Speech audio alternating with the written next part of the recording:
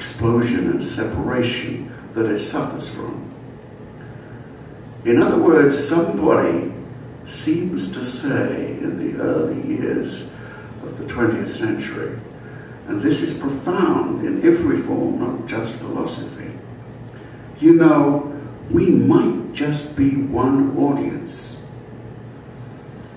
And Chaplin was driven nearly mad by the thought, if the world laughs at me, and literally there was a period of a few years in the 20s when Chaplin's image was recognized by more people on earth than any other image. If everyone will laugh at me, perhaps I can help them. And that leads to the appalling speech at the end of The Great Dictator, where he says that fascism is bad. Well, yes, fascism is bad, but it's not Charlie doing his great thing. But audience is a potential, and we are all part of it. And we feel it when we feel, what should I do? What can I do? Do I send money to Haiti? Do I believe the money will go to the right place? Don't I know that money always goes to the same place? You know where money goes. It goes to the banks.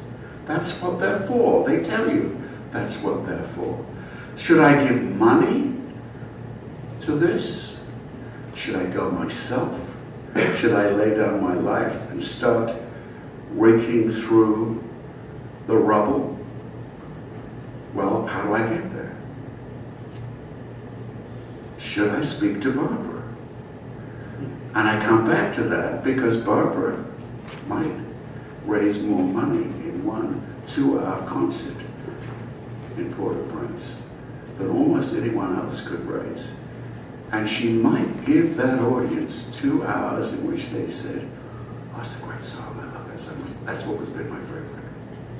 And that is in the nature of audience. It's very vulgar, it's common, it's low, it's dirty, it's not refined, it doesn't aspire to great things.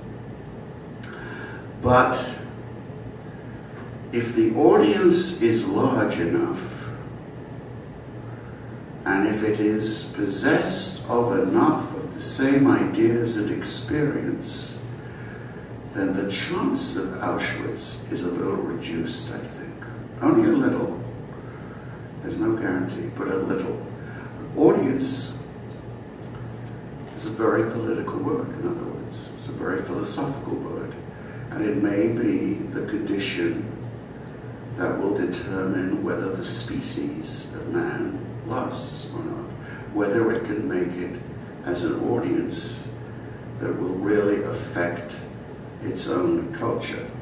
And with respect, I would say that that audience needs to know how the media work. You can't know too much about them because the media are naturally tricky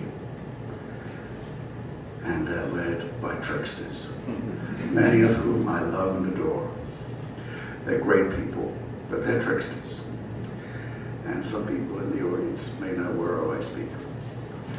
Now I have to stop, I know, but I think we have half an hour or so for talk or questions, and I hope I didn't offend you with talk about Haiti too much, but love to have some responses and questions from you.